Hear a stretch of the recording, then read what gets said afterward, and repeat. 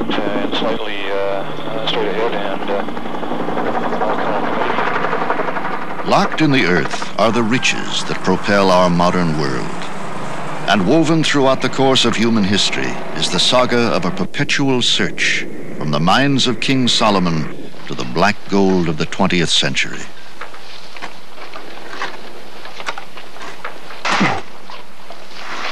Gathered from Earth's far frontiers, they have built the tools of war and the cities of peace.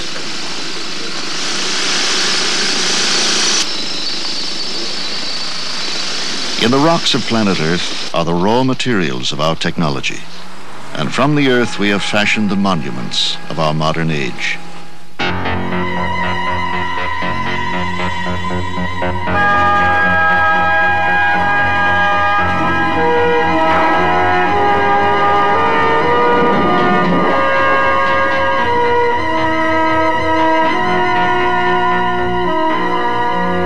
A few thousand years of human civilization is linked to an ancient struggle of titans, as the power of the sun and the forces within the earth wrestle over the thin crust that wraps our planet.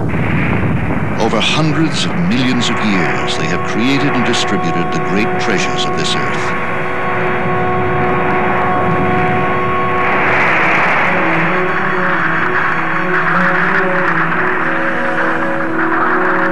Around the globe, scientists search to understand the creation of Earth's treasures.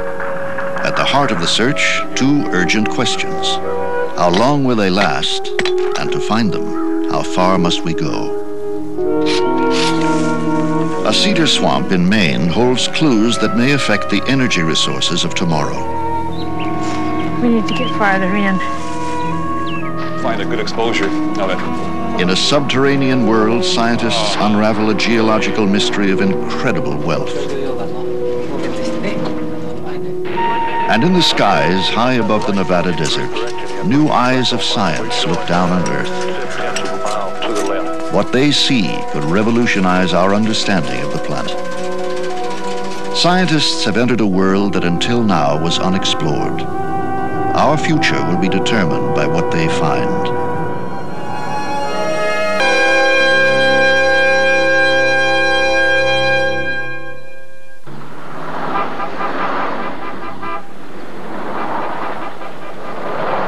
In New York City, a world-famous auction house offers items of exquisite design and extraordinary value to a discriminating clientele.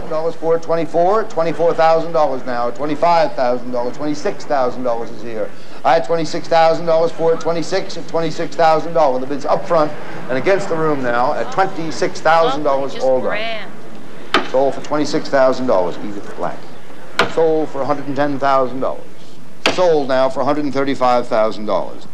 All right, what should we say to start this? $500,000 started at In the bidding over a flawless blue diamond, it is easily forgotten that these works of elegant beauty were transformed from stones dug from the ground. Your bid. $850,000 at $875,000 now. $900,000 in the center of the room now. Down it goes then at $900,000 in the center of the room at 900. 900. Stones of astonishing value, yet of far greater worth than the brightest diamond, are mineral treasures that have played a pivotal part in human history.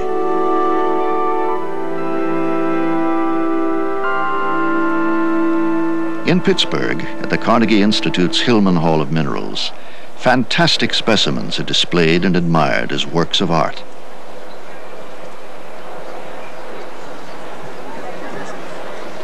Formed by forces originating deep within the earth and from our distant sun, they are of a seemingly infinite variety.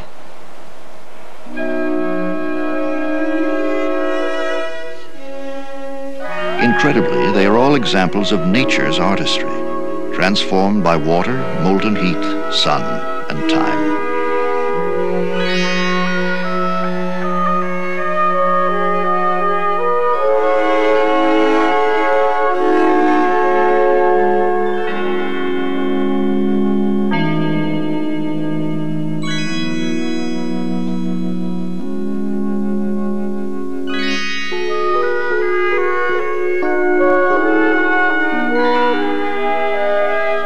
Exquisitely shaped, economic and precious metals alike rival the finest creations of craftsmen. In a museum gallery, they are treasures from a jewel box earth.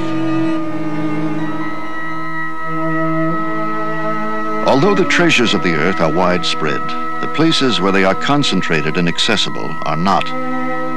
The splendor of gold and silver light our world, as if glittering brightly from afar.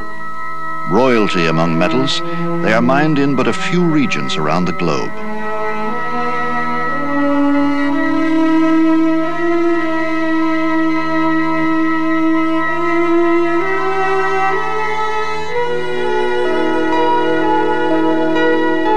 Shining forth are the sources of our most basic metals. Among them are lead, zinc, copper, and iron. Just 150 sites worldwide account for more than 3/4 of the metals and minerals essential to modern industry.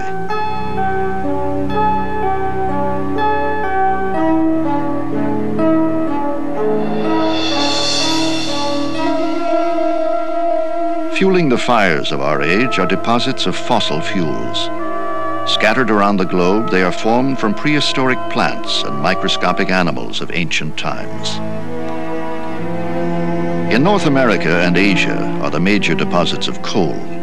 Oil and natural gas are spread among the continents, but a full 60% of the world's known supplies are beneath the Persian Gulf. Petroleum dominates modern history, much as another resource dominated the Mediterranean world of ancient times.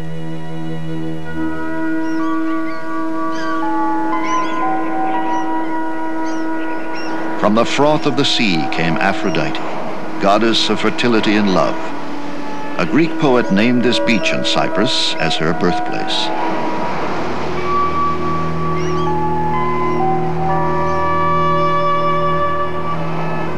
Aphrodite was born into the richest land in the classical world, for in the mountains that rise from this sea lay a phenomenal treasure, the copper mines of ancient Cyprus. Copper ingots bearing the stamp of Cyprus and cast in the shape of hides were carried throughout the Mediterranean world. Under the patronage of the Mycenaean god Enkomi, the island supplied much of the copper for the Bronze Age. From its mines and smelters came the utensils of the hearth. Other anvils forged the metal into instruments of war.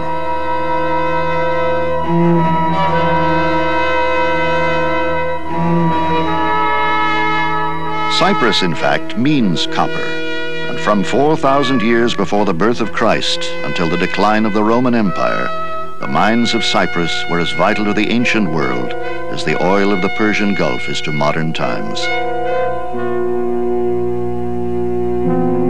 Today, ruins and deserted caverns are all that remain of that great age long ago.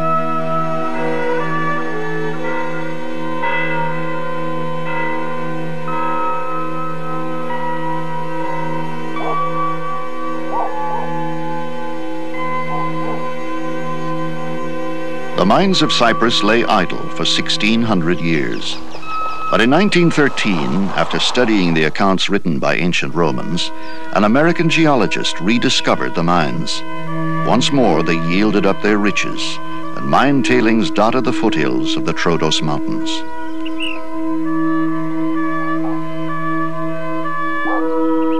By the late 1950s, Cyprus began to interest geologists for other reasons. Gorgos Constantinou, now head of the Cyprus Geological Survey, and Dick Hutchinson of the Colorado School of Mines studied the ancient sites for clues to a geological mystery. Clinging to the wall of an old pit mine is a small pocket of metal ore, a remarkable type containing copper, gold, silver, and zinc. They thought that these deposits were formed when the minerals were forced into existing rock, replacing what was there before. But that process would not have produced the layered bands that they found. Sulfide band. When I first came here to Cyprus in 1962, our understanding of the origin of these rich concentrations of metals was, at best, very poor.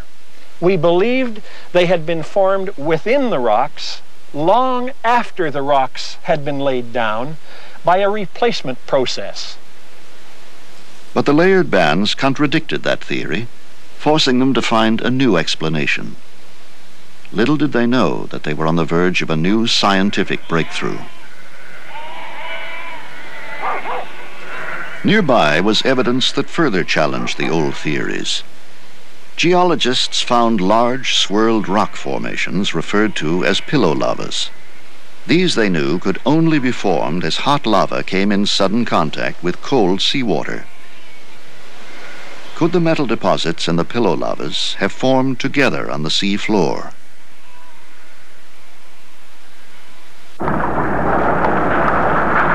These remarkable pictures capture a drama similar to what took place on the floor of an ancient sea. Lava hardens into pillow shapes as its molten fire is quenched by the seawater.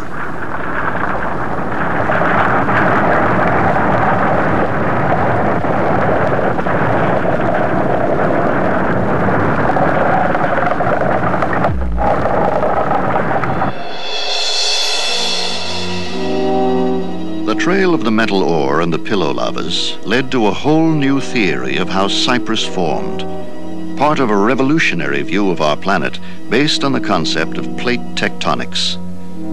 The Earth's crust, far from being solid, is cracked like an eggshell. The surface is broken into huge slabs or plates that slide about like a crust of lava slides over a molten lake. Geological events on a colossal scale are the result of this dynamic, evolving Earth. Mountain ranges rise as continents collide. The Himalayas were thrust upward and continue to inch ever higher as the broad arc of India pushes against the belly of Asia. Along California's San Andreas Fault, earthquakes occur when the tension between plates is released in sudden spasms. The shearing and breaking of solid rock has formed the great scar of the Carrizo Plain.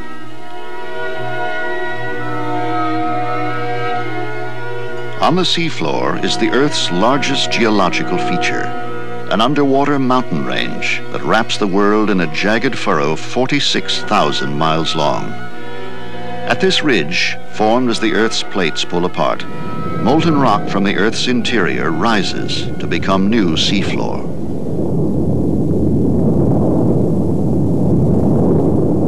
In the ancient Mediterranean Sea, this same fiery genesis occurred, where the African and European plates tugged against each other. Approximately 40 million years ago, the process reversed. The African plate plunged beneath the European plate, and the area that became Cyprus was pushed upward. Ancient formations from the deep sea floor became the mountains of Troodos. On its flanks rested the pillow lavas from the seabed and the deposits of metal ores. Cyprus was an important clue to the mystery of how such deposits were created. The next clue would come from halfway around the world. Japan. Land of living volcanoes, fed by immense heat and molten rock flowing from the interior of the Earth. The length of Japan is laced with hot springs and mud pots, an intrinsic part of the Japanese landscape.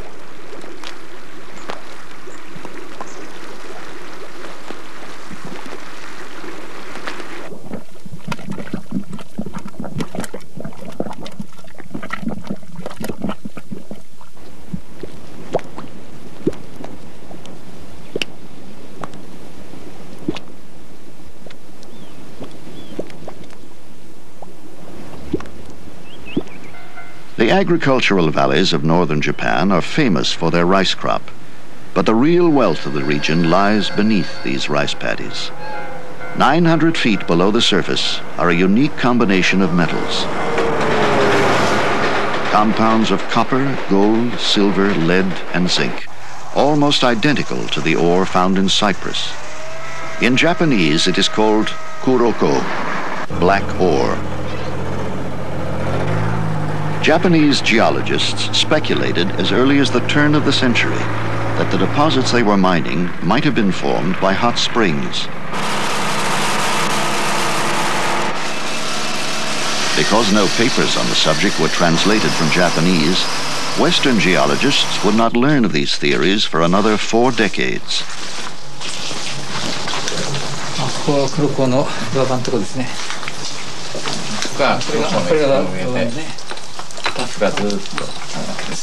Preserved in the mines is further evidence that links the black ore to seafloor hot springs. Volcanic rocks mixed with the ore. A bright red rock thought to be left by a dying hot spring. Clues frozen in stone complete a theory of how the deposits formed.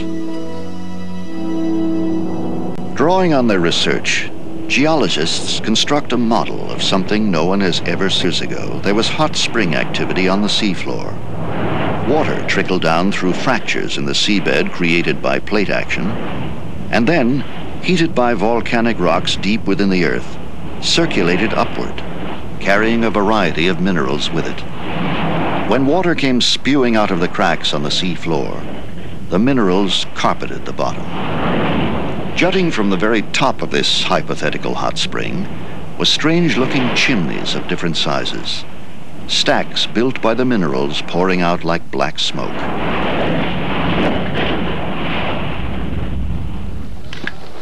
The Curacao mines have now become a focal point for exploration geologists from around the world. Yes. And on the side of the Steve Scott from the University of Toronto first came here during the 1970s. Now he has returned with a group of his colleagues to share this unusual laboratory.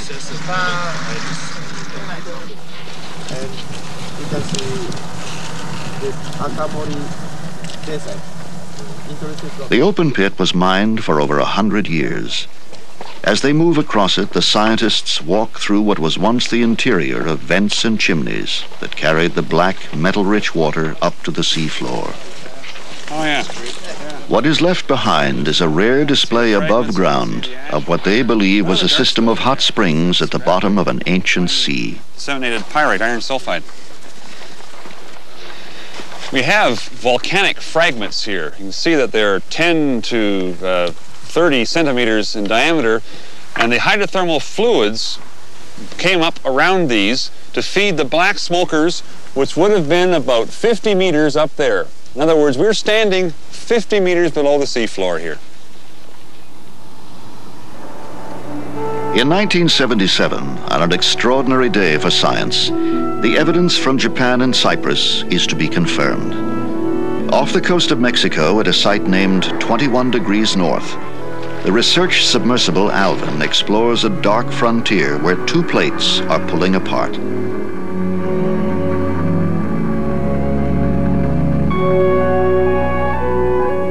In a blackness never before penetrated the process that formed the deposits in Japan 13 million years ago, and in Cyprus 30 million years before that.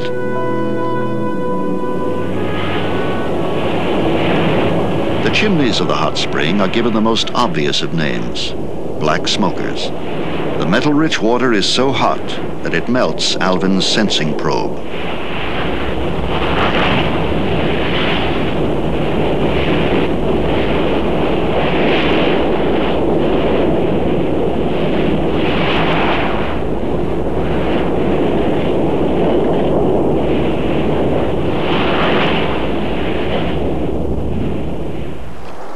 Researchers return to the surface with the revolutionary news that the same process that formed the ancient deposits is occurring today. Scientists can now follow the telltale clues in search of other black smoker deposits. The trail leads them to the forests of northern Canada. Far from any ocean are large groupings of pillow lavas. Looking strangely like ancient cave drawings, they point the way. 2.5 billion years ago, this was the seafloor, and on it formed the richest black smoker deposit yet found, the Kidd Creek Mine. 2 shafts have been dug to 3,000 feet, and the ore continues still deeper. The value of the deposit is estimated at $30 billion. trail that began in Cyprus and led to Japan does not end here. Since the discovery at 21 degrees north, scientists have found 17 black smoker sites on the ocean bottom.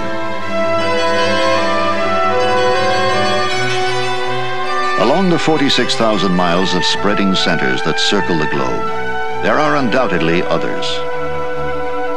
Perhaps one has begun to form another Kidd Creek.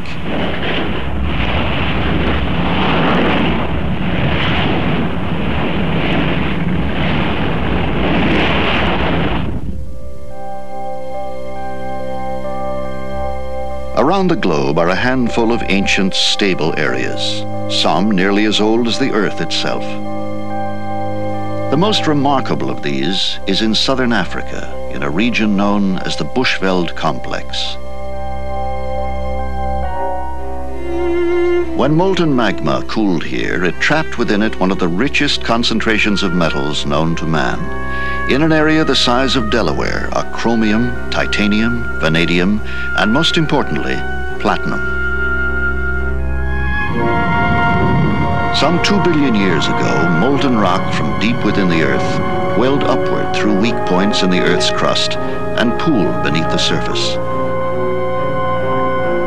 Over the next 500,000 years, the magma slowly cooled, and the rich deposits of the Bushveld settled into a layer cake more than 8 kilometers thick.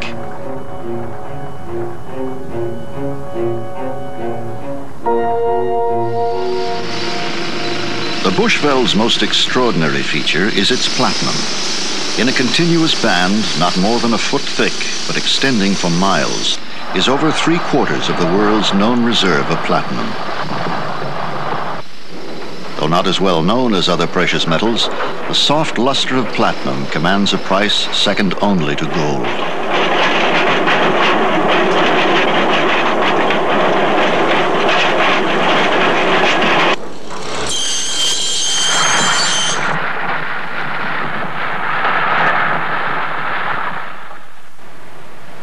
Hard, durable, with a high melting point, platinum will not rust or corrode. It is used to make lasers and coat razor blades. The metal is indispensable to the jeweled masterpieces of Cartier, as it is to the workings of a rocket engine.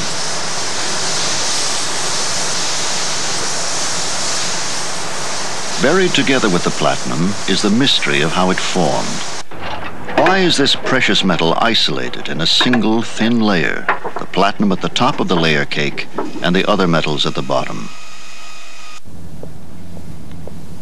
The search for an answer is going on in Canada at the University of Toronto by geologist Tony Naldrett. This is a sample of the Merensky Reef, which is one of the largest ore deposits of platinum in the world. In fact, accounts for 3/4 of the platinum that we know about.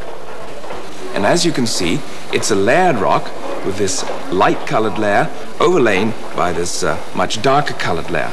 The platinum is contained as small specks of sulfide in this upper darker colored part. And recent research on the Bushveld complex has shown that the complex is the result of successive introductions of new magma.